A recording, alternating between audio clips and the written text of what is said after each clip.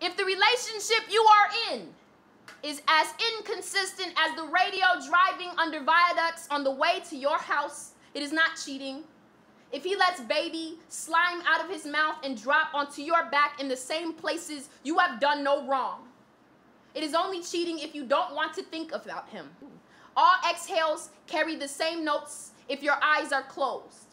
It is not cheating if your mind restrings every chord his breathing makes into a melody you already know and love and need. Be sure to plant the same rose marks on the crevice of his neck and shoulder. Reject the weeds that want to grow from your mouth and call out your love's name. Moan in lies. Drawn out lies that'll convince him he's the one responsible for your swell. He cannot contain you either. And in that moment, molding anybody into his body is the only option anyway. Even his shadow looks the same.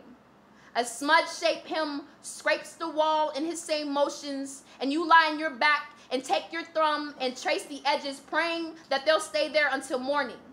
At least that way he'll start spending the night again. There we go. Let's go up for a minute.